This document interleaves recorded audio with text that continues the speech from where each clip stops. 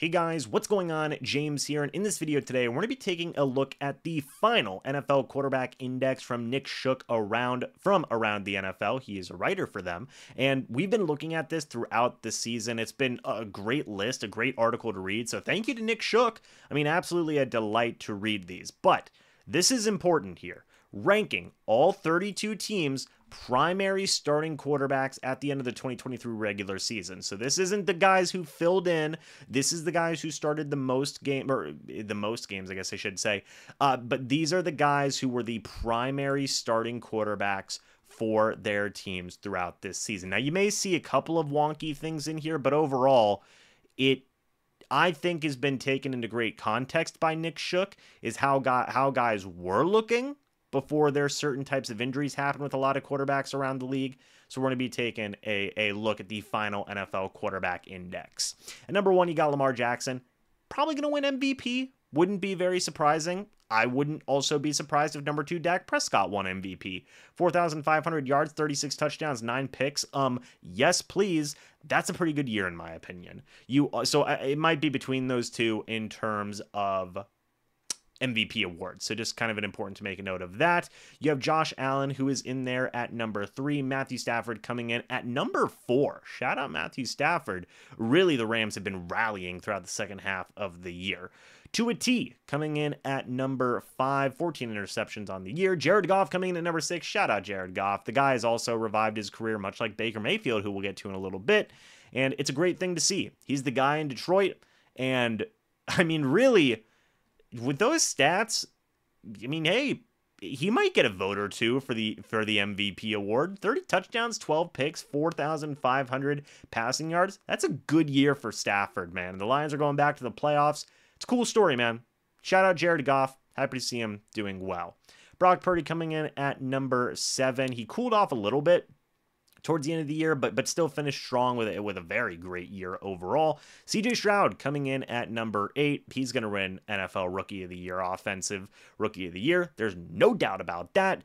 Coming in at number 9 is Patrick Mahomes, who struggled a little bit this year. And a lot of that was because of wide receivers and whatnot, but also the Chiefs just looked off this year. We'll see how they do in the playoffs, but yeah, it was interesting. Number 10 is Kirk Cousins. I'm going to say this. If Kirk Cousins played the entire year, he legitimately could have been an MVP candidate. I mean, you see him in 8 games. He had 2,331 passing yards, 18 touchdowns, and only 5 interceptions. That was crazy. That was crazy. I hope Kirk Cousins is able to come back from his injury and be a productive quarterback. I really do. He was on pace for 4,700 passing yards. He was going to shatter his passing touchdown mark of 35 before he went down. It hurts, man. It hurts. He's probably going to go back to the Vikings. He is slated to be a free agent, but yeah, it would have been such a cool year for Kirk Cousins. Jordan Love coming in at number 11. Really underrated year. 4,000 passing yards, 32 touchdowns, 11 interceptions. Kind of low key for Jordan Love. He seems like he's going to be the guy there in Green Bay. Joe Flacco with the Cleveland Browns. I believe he actually did end up starting the most games for the Browns this year. 5 games, 13 touchdowns, 8 interceptions. He would be another guy who would have been a candidate for the comeback player of the year. It does say that Deshaun Watson did start the most games with 6, but this is primarily it was Joe Flacco there the second half of the year and has been the guy, right? Flacco fever, baby. We're here for it. Number 13, Jalen Hurts is, again, bit of a down year.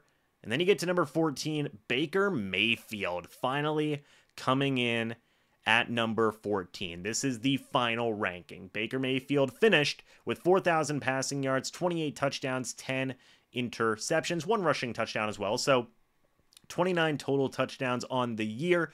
You take a look at the paragraph, and it's pretty interesting, man. It's pretty interesting. Mayfield enjoyed a career renaissance in Tampa this offseason. You know, a lot of Bucs fans have penciled him in as their starter for years to come. I mean, yeah, that is very true. That is very, very true. New offense, new offensive coordinator, won the NFC South, went to the playoffs. Dave Canales he actually broke 4,000 passing yards for the first time in his career. Congratulations to him for that.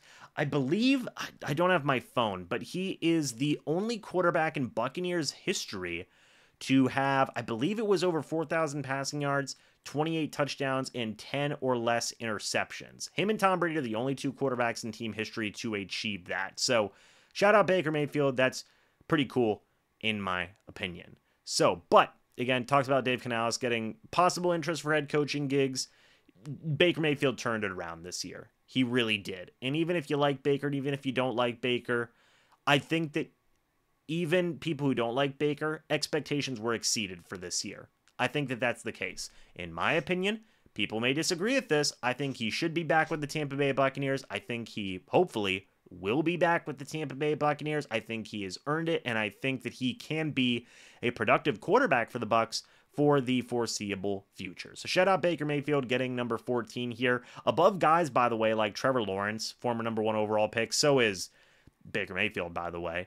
Joe Burrow, former number 1 overall pick, which before Burrow got hurt, he was on a little bit of a downswing this year. I think he definitely could have recovered, but it is notable that through 10 games, only 15 passing touchdowns. It was a bit of a rough year for Burrow.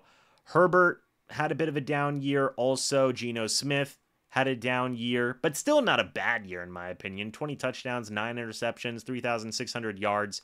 Still a decent year from. I like Geno Smith, former West Virginia guy. I like it. But Justin Fields coming in at number 19. So all of these guys, Russell Wilson, I don't know if I agree with Russell Wilson at number 20. I would probably put him up higher, personally.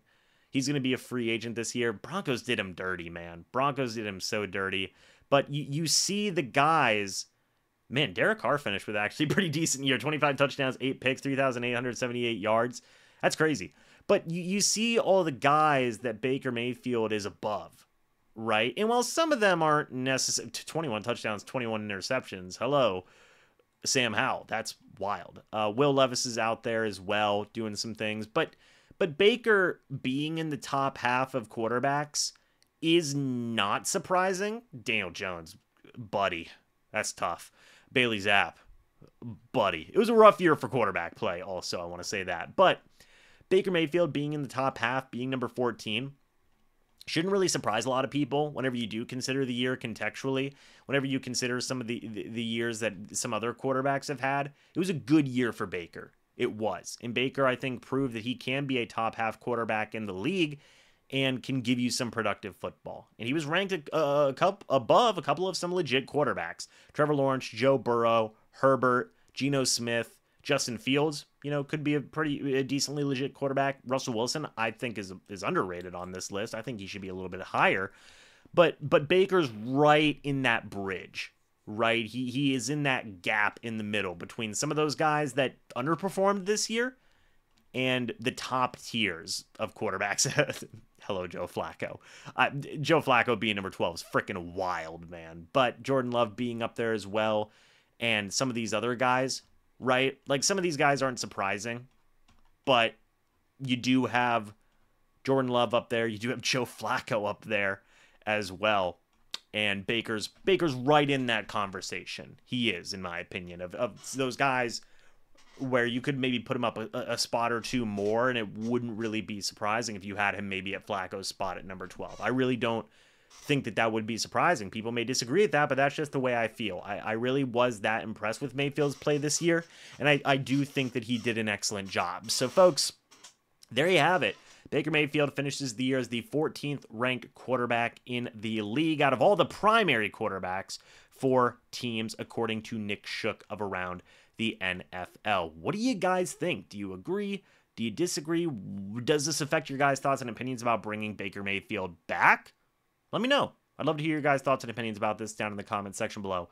Also, real quick, go check out Foco. I've been talking about them in a lot of different videos. You use my code, you click the, well, I guess I should say in this order. You click the link, you lose my, you lose. You click the link, you use my code, BucsNation10 at the checkout. You're going to get 10% off on your order. A lot of cool Bucs stuff in here, personally. Again, the Bucs vintage shirt is pretty cool, and all of it is reasonably priced in my opinion. So go check them out. Again, it would be another way to support the channel. It would mean a lot to me, because it would, just help show Foco that I can, help them get some business and be a good partner. So yeah, also cool hat, right? I'm buying this hat. You guys can't stop me. I'm going to wear it in videos.